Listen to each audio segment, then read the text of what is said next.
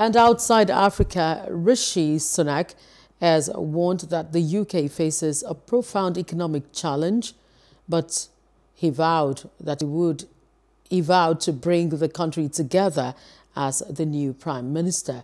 His words came during his first public address since winning the race to become leader of the Conservative Party and Britain's 57th Prime Minister, after rivals Boris Johnson and Penny Mordaunt pulled out of the contest.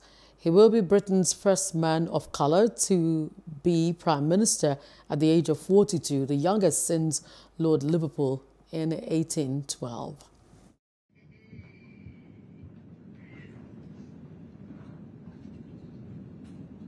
I'd like to pay tribute to Liz Truss for her dedicated public service to the country. She has led with dignity and grace through a time of great change and under exceptionally difficult circumstances, both at home and abroad.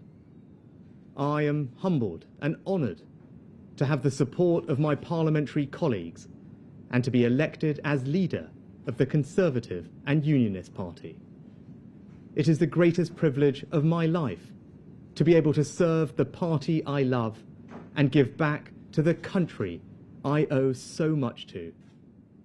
The United Kingdom is a great country, but there is no doubt we face a profound economic challenge.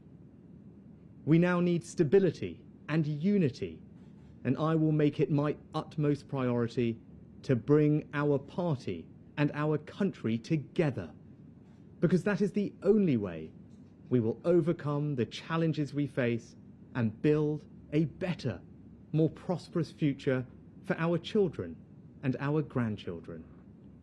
I pledge that I will serve you with integrity and humility, and I will work day in, day out to deliver for the British people. Hello, hope you enjoyed the news. Please do subscribe to our YouTube channel and don't forget to hit the notification button so you get notified about fresh news updates.